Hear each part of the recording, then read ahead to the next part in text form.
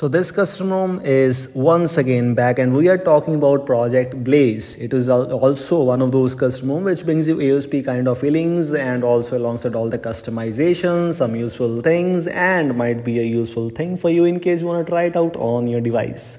This is Project Blaze based on Android 14. The last update, which was version 3.0 based on Android 14, was the initial version, and it was having a lot of bugs. To be very honest with you, I made a video on that one, and I've told you that it was not good enough to use on a device as a daily driver, but it's back after a long time, maybe around 2 or 3 months, and I guess it's now quite good. Some issues are still there, but it's quite improved. Some of the great things about this custom ROM is the quick setting panel styles. I just love this thing. For example, if I just switched between Android 14 style or basically the default stock Android style, this is how it's looking like.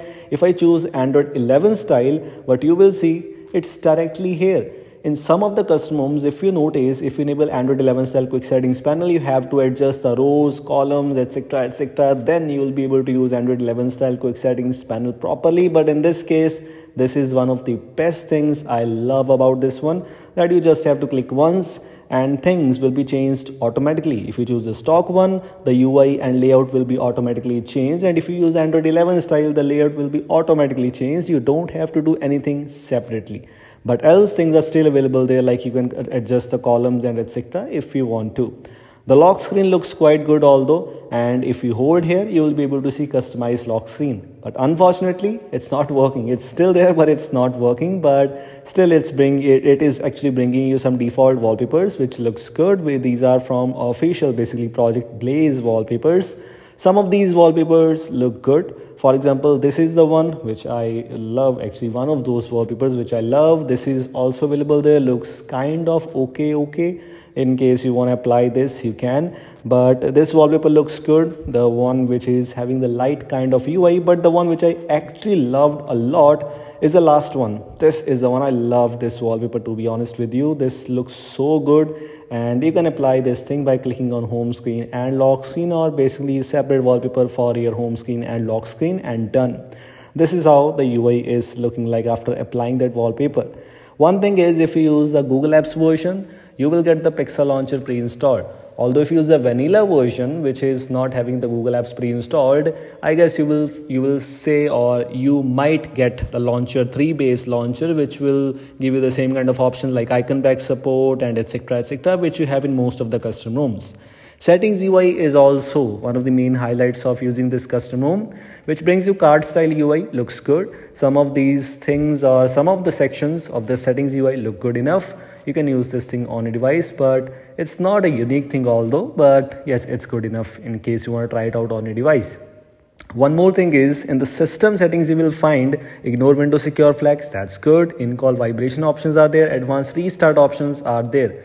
You will feel that some of the useful things are missing from here. For example, the hide IME space option from the navigation bar. Unfortunately, it's not present here. But of course, that's completely fine. In most of the custom ROMs, you have that. In most of the custom ROMs, you don't have that. In case you want to apply or enable that feature, you have the option to install that from some Magisk modules or etc. In quick settings panel, as we were talking about quick settings panel customizations, here you have the reticker notification. One thing is little bit weird here, that reticker is basically part of notification section, so that should be included in the notification section instead of quick settings panel. But I guess they might change it in the upcoming update.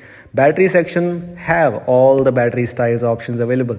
Some of them are so good, like one of my favorite is iOS 16 style battery indicator. I always mention that it's already present here, and you can also adjust the clock customizations. Logo, unfortunately, one thing is their exclusive logo from Project Blaze is not present here. Like in most of the custom ROMs, their own logo is present there, but in this case, you have the option to switch between the logos, but not the default logo for this Project Blaze custom ROM. Background chip in the clock section is already present in the status bar, and theming options as expectedly are kind of same here. For example, the option related to fonts customizations, icon pack options are also present here. Same kind of options available in most of the custom ROMs. You also have the option to choose the brightness slider style, custom monet theming. In case you want to apply custom theming here, custom monet colors here, you can choose that, and some navigation bar style options are also present here. So some of the things are so good, some of things might be improved, but let's see if they will come back in the next update with some new changes or basically some more improvements. The custom ROM is going good, but just hoping it might give you some extra and some useful things, some things which might be fixed in the upcoming update. Let's hope for the best. But else, as you can see, app locker is present here, some options related to gestures, some option related to swipe to screenshot, or etc already present here. So these were things I just wanted to let you know. In case this custom ROM is available for your device officially, check it out. In case it's available unofficially, you can still try it out from your custom ROM community group of your device. But yes, these were things I just wanted to let you know. Thanks for watching. If you're new here, don't forget to share and subscribe the channel. I will see you in the next one. If you like this video, don't forget to drop a like. We'll see you in the next one. Goodbye.